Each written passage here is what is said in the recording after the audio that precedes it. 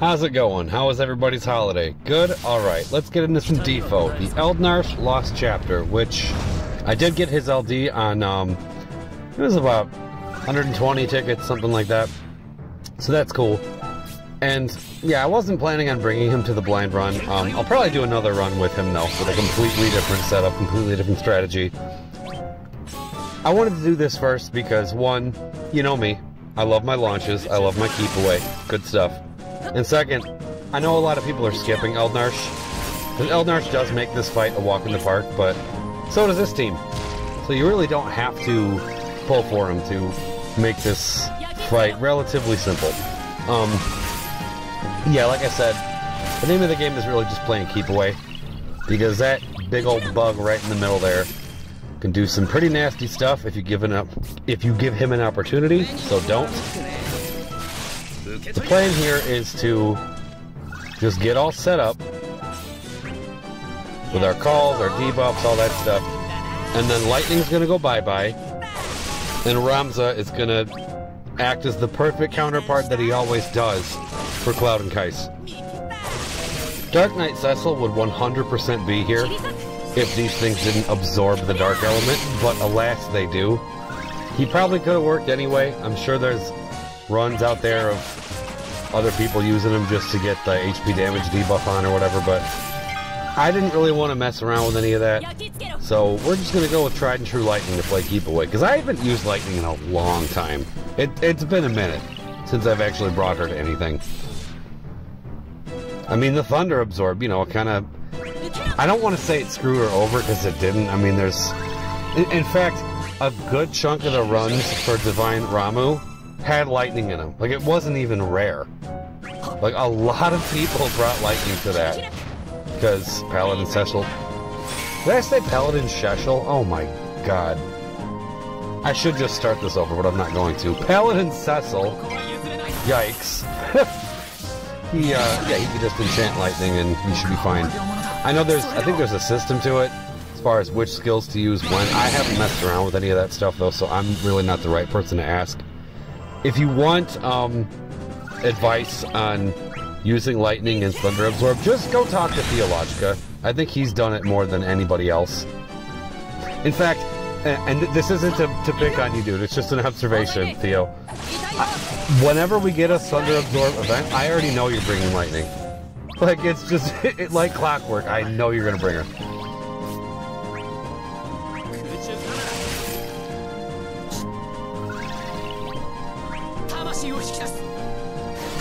Okay, so we have all of our buffs now.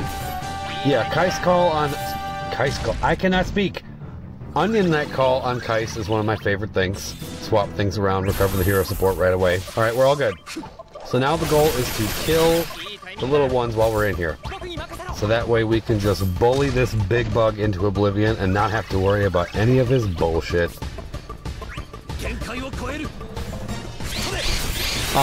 Don't bring target lock to this, because you know how Square likes to introduce a new character and then not long after that give us a fight that completely cucks that new character. They kind of did that to Celeste here, because I know a lot of people were excited to use her, but yeah, I'm reminded of the TCC challenge for this event when it first debuted. The Extreme Challenge was... There was probably more conditions to it than I can remember, but the big one for the Extreme Challenge was inflict target lock on this thing, and then don't die, because he just tries... This thing does not like to be taunted.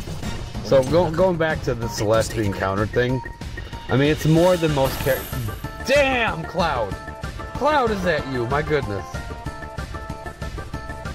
Before I continue rambling, we're at a part that's crucial. There's a reason I brought the Ramuh summon. And if you're unfamiliar, pay attention. So watch after we go into Ramuh. Judgment Bolt Plus. What is that? That is a frame paralysis on the bug, that's right. It's not even called paralysis, it's called Judgment Bolt, but it's just paralysis under a different name, and it's framed. That's what that is. This thing is otherwise immune to paralysis. but he's not immune to Judgment Bolt. So if you stun this thing, he will not revive his buddies. I didn't want that to happen, because it doesn't matter if he gets a turn or not. At a certain threshold, I think it's half, I could be wrong about that, he will just bring his friends back, and I didn't want to deal with that.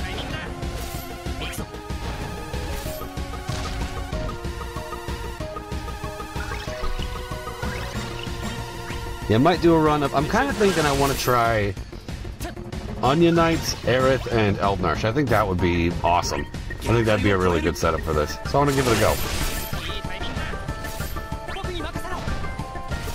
Because Eald'narche is one of those characters that I really wanted at the time. I got his EX on, I think it was like a free poll back in the day. But ingots were, like, they were super rare back then. And Garnet debuted with the EX Plus at the same time he did. You know I'm going to go for Garnet over him.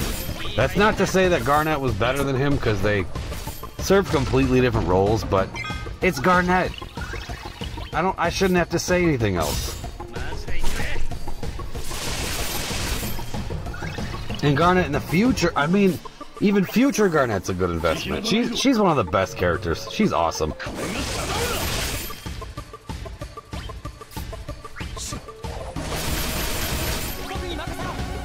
So now, okay, 16 turns. Ramza, don't go. No, don't. Well, you have to go, because we need to push this guy back even more. We still got 3 LDs. Let's do this. So now this fight is in the bag, and it's just a matter of time of wearing him down. Because he can't do anything.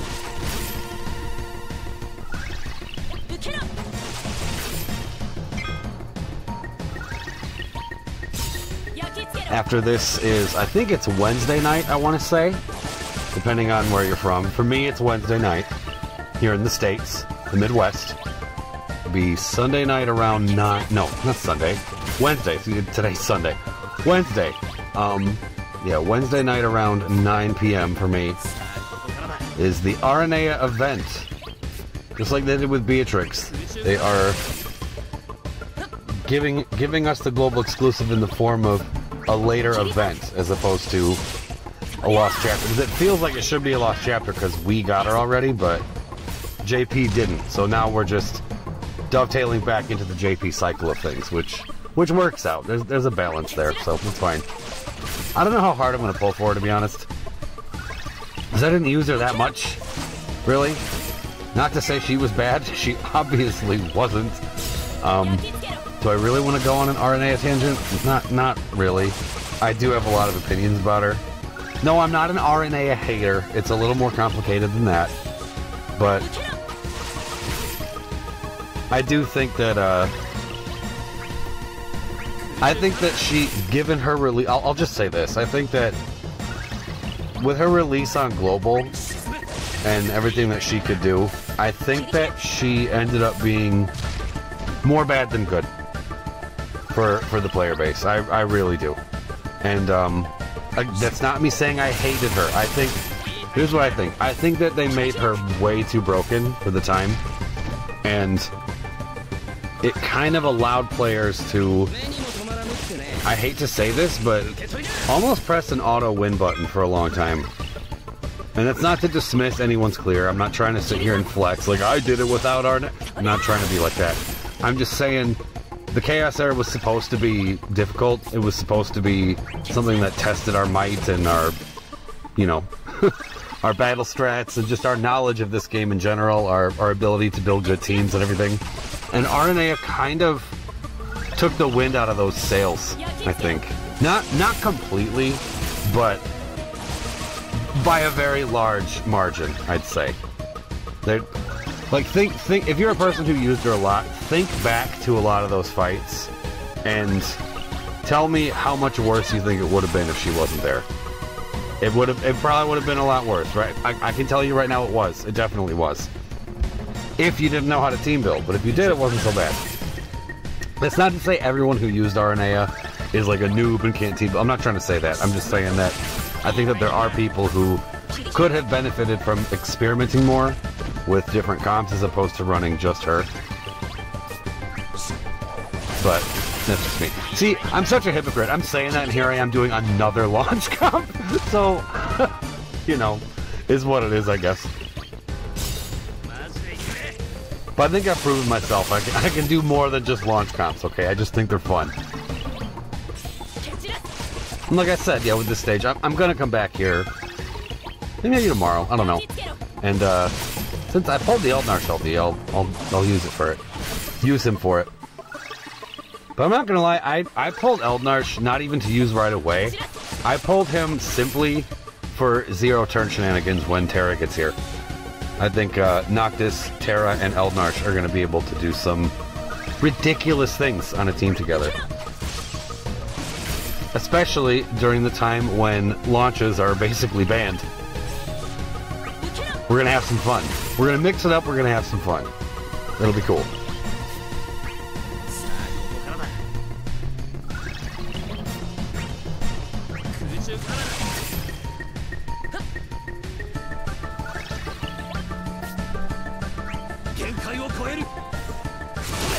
Okay, you gotta just die. This thing is pretty damn tanky.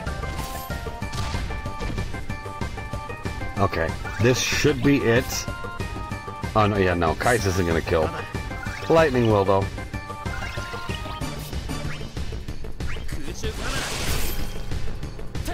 Yeah, good thing, because our damage is starting to drop. Losing burst effects and everything, losing buffs. Just get out of here. Alright, cool. Still gotta do the challenge quest. I realized I never even uploaded my Ramu challenge quest. Would you guys even be interested in watching that, to be honest? I mean, if not, let me know. Otherwise, I won't waste my time. But if you want to watch it, I'll rerun it with Aerith, because that would be fun to do. But we'll see. Alright, hope you guys enjoyed. Thanks for watching.